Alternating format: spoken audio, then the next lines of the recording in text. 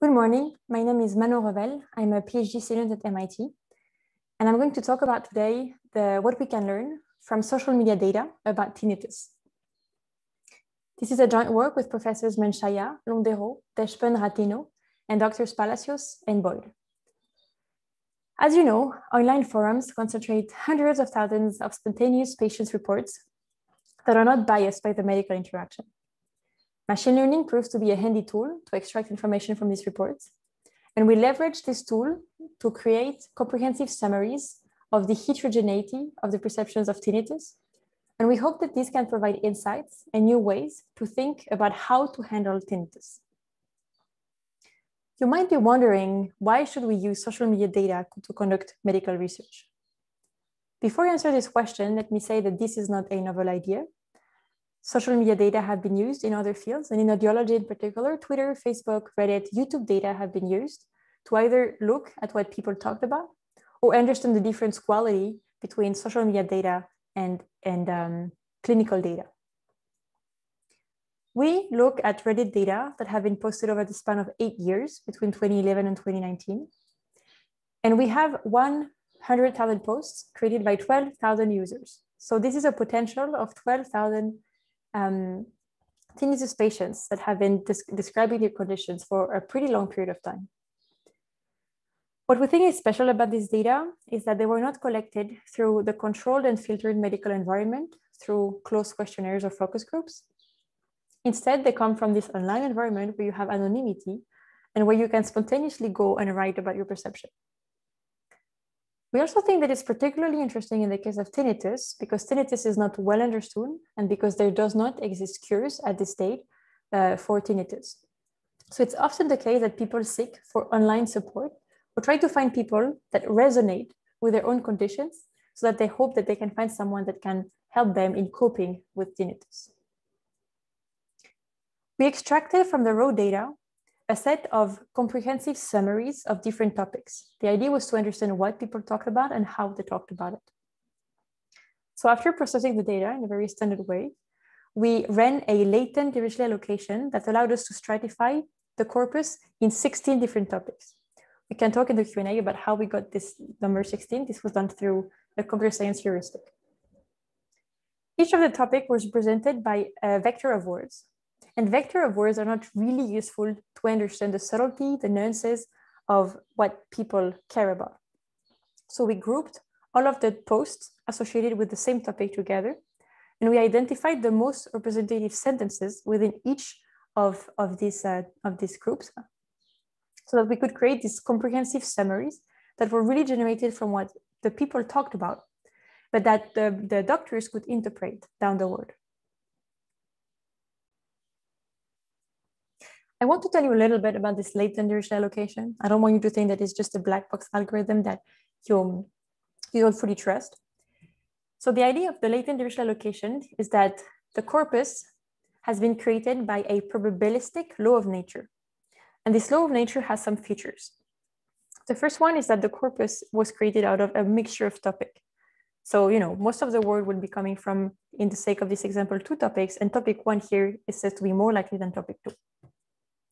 Now you have a set of words that constitute the vocabulary, and each topic can be represented by a vector of probabilities over the set of words. So given that you're in topic 1, you can, for instance, say so one of the features would be that cat is most likely to occur than dogs, than hello, and then orange.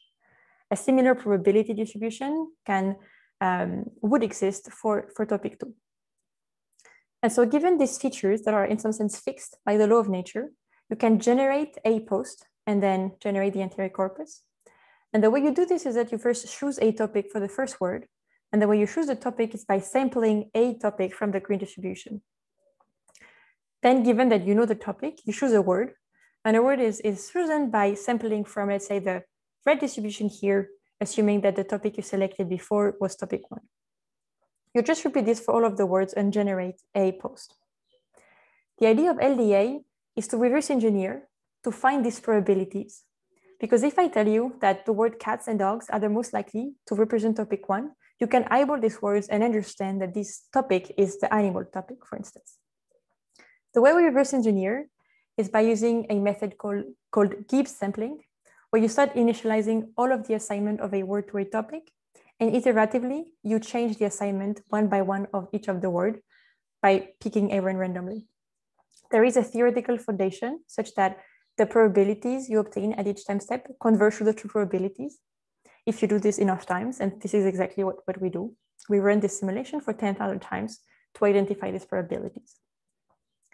Now let's talk about the results. As promised, you have as an output a set of words that are supposed to represent a topic, but I don't want to spend too much time on this. I actually want to show you the digested version of this table. So we could group the topics together. The TMG topic, brain damage, hair loss, and loud music appear to all be talked about as potential causes of tinnitus. We also find tinnitus life impact, where people discuss sleep issues and depression, cure and coping mechanisms, where people discuss the state of the art in research, how they manage stress, and how they interact with doctors. The peer support topic, overarching topic, where the topic who actually identifies how people share experience about tinnitus, the importance of the support system, how they discuss hopefully and hopelessly their conditions. And finally, this idea of time perception. How did tinnitus came? What is the chronology of tinnitus? And the issue of everlasting tinnitus. Now, looking at the summaries, we can understand the subtleties, the nuances within each of these topics. The TMG topic, for instance, had three main avenues. One was the teeth and dental surgeries, the other neck and shoulder tensions, and the last jaw clinching and misalignment. And this make a lot of sense from a medical perspective. Looking at the stress management, we identified two big avenues. The first one was people trying to identify the sources of stress that could cause tinnitus. And they found this in caffeine, sugar, drugs, alcohol, smoking, time spent on a screen. And the other one was about managing the stress with vitamins and natural products. And people got pretty detailed in telling how much milligrams they took of each product and how often every week. Finally, if we have a look at the support system, there is also a tension between two topics. The first one being the benefit of having people that understand you online and with whom you can relate. The other one was about the deception of the lack of understanding from the medical environment.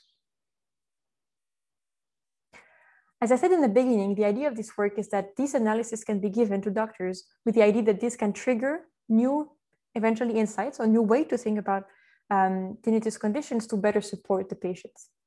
To do this, one thing we really want to understand is the topic dynamics, because the topic I showed you are not exclusive. Actually, you have an overlap between some of these topics. To understand this overlap, we want to look at the user's dynamics, meaning that one user might be talking, over some years, and will be creating different posts that are associated with different topics.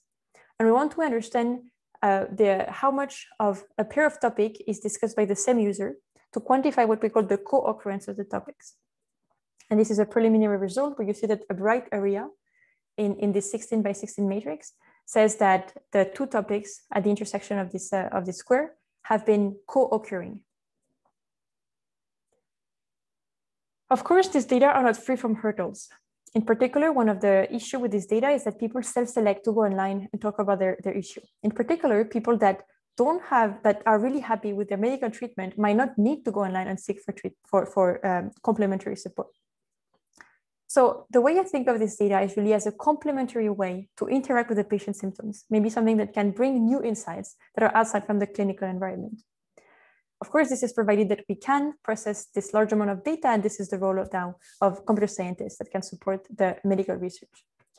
And there is a lot of room, as I discovered during this research, for further collaboration with therapists, practitioners, ENTs, to make the most of this analysis and create this feedback loop where the computer scientists can hand in some analysis that can be refined thanks to the medical expertise. Thank you very much. I'm here to answer any question.